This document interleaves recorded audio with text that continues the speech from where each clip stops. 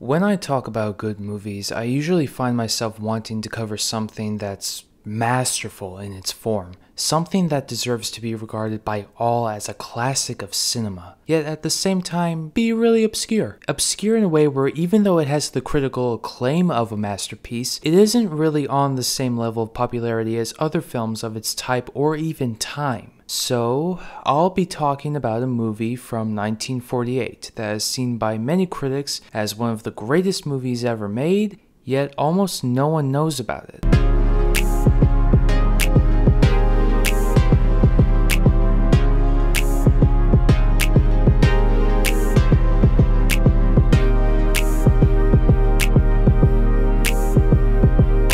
The Red Shoes is essentially about a love triangle within a ballet company. Don't you dare click off this video because it's a movie about ballet. Be accepting! Vicky is the company's new wonderkin dancer, Julian is a composer who's just got out of college, and Boris is the company's impresario? They all begin working together on a ballet adaptation of Hans Christian Andersen's The Red Shoes. And in the course of the production, Boris and Julian aggressively try to win Vicky. And this is where the main conflict kicks in for her. Should she be with Boris or should she be with Julian? Boris can guarantee that she has a long, successful dancing career where she'll be surrounded by charming and colorful co-workers and hundreds of adoring fans, while Julian can simply provide her with a loving and honest relationship while he works on his own art. If you're familiar with the original fairy tale, then you'll know that this story is not a direct adaptation. Instead, it's what I like to call an unofficial adaptation, where the film goes in its own directions, but still takes the themes and even plot points of the original story. So in the film, the theme is about Vicky's artistic passion for dancing and how it consumes her. You get the sense that she would be happier with a quieter life with Julian, but her pure joy and obsession for her art compels her back to the company and to Boris. Why do you want to dance? Why do you want to live? I don't know exactly why, but I must. That's my answer too. I don't exactly want to give away the ending, but I will say that Vicky ultimately finds herself in a position where the choice she has to make, the choice between a successful dancing career under Boris and a quiet life with Julian, really breaks her down. In that way, the Red Shoes, both the shoes in the actual story and the ballet in the film, serve the main function as representations and plot devices for the protagonist's obsession.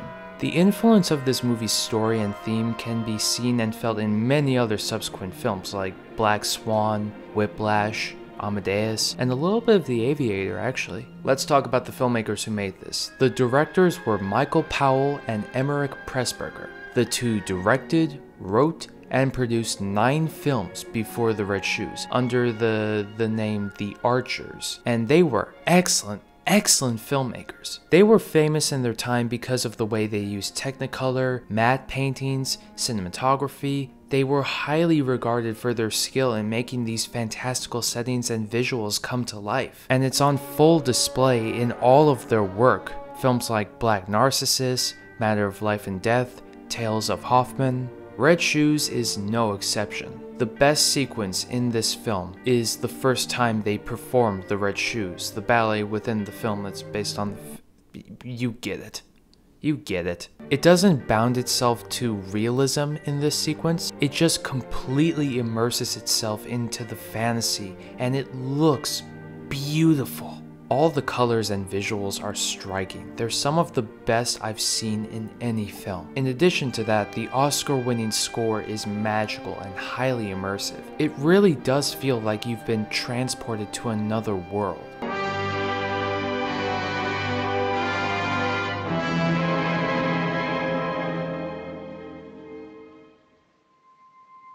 And even after the sequence ends and we return to the real world, the fantasy elements still unexpectedly appear, and it creates a finale which is poetic, tragic, and altogether haunting. Sadly, Powell and Pressburger aren't very well known today. One major reason is that Powell went on to direct a movie called Peeping Tom, today seen by many as the father of the slasher film genre, but back then people were disgusted by it. hit, and it effectively ended Powell's career. I guess because of that, the Red Shoes kind of suffered a lack of attention from newer audiences. I swear to God, even film professors don't know this film exists. But luckily, great directors such as Martin Scorsese championed the film, and Scorsese actually helped it get restored along with his longtime editor Thelma Schoonmaker.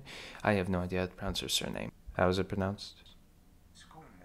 Schoonmaker, along with his longtime editor Thelma Schoonmaker, who was actually Powell's wife, believe it or not. I promise in the future to do better and to not bring up Scorsese again.